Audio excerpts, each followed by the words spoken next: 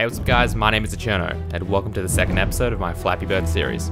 Today we'll be setting up the display for our game, using LWJGL. Firstly, let's open our project in Eclipse. Then, we'll right click on the SRC, or Source, folder in our project, and choose New, then Class. A class is really just a collection of code that's meant to do a specific thing, or represent something. In this case, we need to make a class that essentially launches our game. So first, let's set a package. A package in Java is essentially a folder hierarchy that we use to organize our code, kind of like a namespace. The first couple of folders usually refer to the domain name or company name you're developing as, in reverse order. So I'm going to put com.thecherno. Each dot indicates a separate folder, much like a forward or backslash. Next, we put the name of this software project, which in this case is Flappy. Remember, all this is just a convention, so you could just put games.flappy or anything else and that would work fine. Later, we'll add more specific folders to deal with elements in our game such as graphics and sound, but this class will essentially be in the base folder. Now we need to give this class a name. This is going to be our main class, that is, the class that contains the main method needed in order to start our game. So I'm just going to call this class main.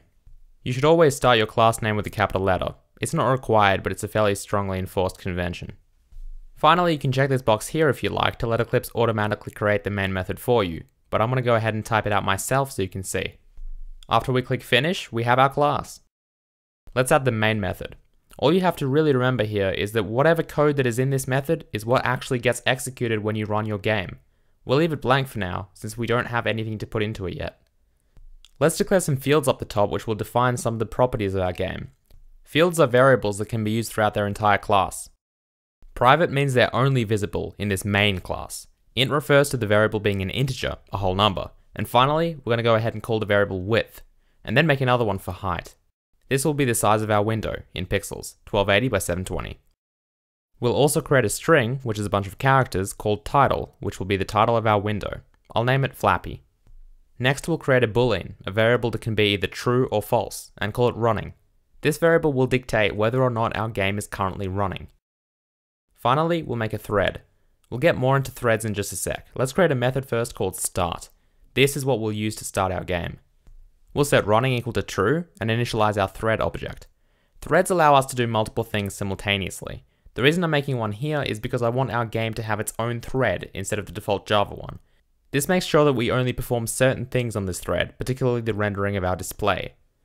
In the constructor, we'll pass in this, referring to this class, and optionally we can give this thread a name.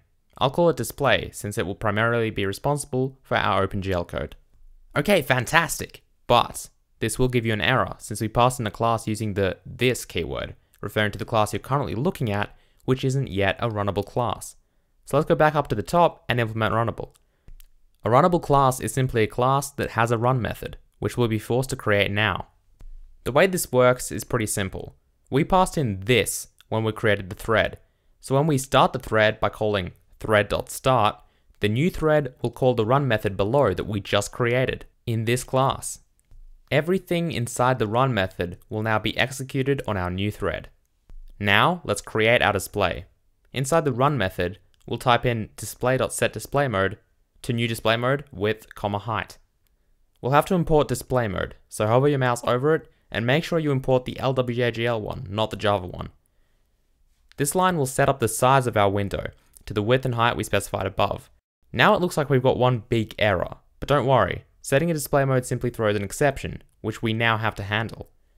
Hover your mouse over that line and select surround with try and catch. There you go, all good.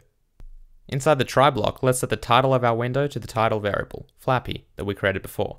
And finally, let's call display.create to create our display. That's most of the code done. Simple, isn't it? Now let's make our main game loop. Our game will have to repeat certain events as long as it's running. We'll have to keep updating our display by calling display.update, and if the user closes the window, we need to set running equal to false. If that happens, our while loop will be history, and we'll need to destroy our display to close the window. Now we're ready to see if our code worked. Let's call new main.start, which will create a new instance of our main class, and then call the start method, which of course will start our game. Thread.start will call our run method, and we'll get into our loop until we close the window. Note that we can't simply call the start method by itself, since the main method is static and our start method is not. Let's launch our game by clicking on the debug button and see what happens. Great, a black screen which seems to be the size we wanted and has the correct title. We've succeeded. Unfortunately, that's not all. While this will probably work on all platforms, Mac and Linux by default will use OpenGL 2.1 or lower, whilst Windows will typically use the highest version available. OpenGL 2.1 is too low for us. We want 3.3. So how do we get it? We request it. Before we create the display, we'll need to create a context attributes object and set it equal to 3, 3, since we want OpenGL 3.3. Let's import context attributes differently than what we did last time. We'll use the keyboard shortcut Ctrl-Shift-O or Command-Shift-O if you're on Mac to let Eclipse organize our imports. Let's select the OpenGL context attributes rather than OpenGL ES and click Finish. Organize imports will import all required classes that we're currently using and is generally a much quicker way to import classes. It will also remove any imports that we're not using. Pretty neat. Now when we create our display, we'll create a new pixel format and pass in our context object, along with a statement with profile core true. The OpenGL core profile means that any old deprecated code will essentially be removed, so we're stuck with only the ability to use code still supported in 3.3. That's great, since it will actively stop us from writing old school code. That should be enough. However, there is currently a bug with how LWJGL requests an OpenGL context from Mac and possibly Linux as well. Requesting 3.3 gets us 2.1, and requesting 3.2 gets us either 3.3 or 4.1, depending on the computer. Pretty bizarre. So basically, we need to set our context attributes to 3.2 if the game runs on Mac. Note that this is for version 2.9.1 of LWJGL, so hopefully this bug will be fixed soon. So how can we check if we're on Mac? Let's go ahead and type in an if statement that checks to see if a certain system property, called os.name, contains the string Mac. If so, we're on Mac, and we can go ahead and set the context equal to 3.2.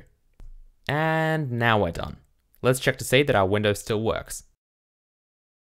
Great. I hope you guys enjoyed this video. If you did, please don't forget to leave a like. I'll see you guys in the next episode, where we'll be setting up OpenGL. Goodbye.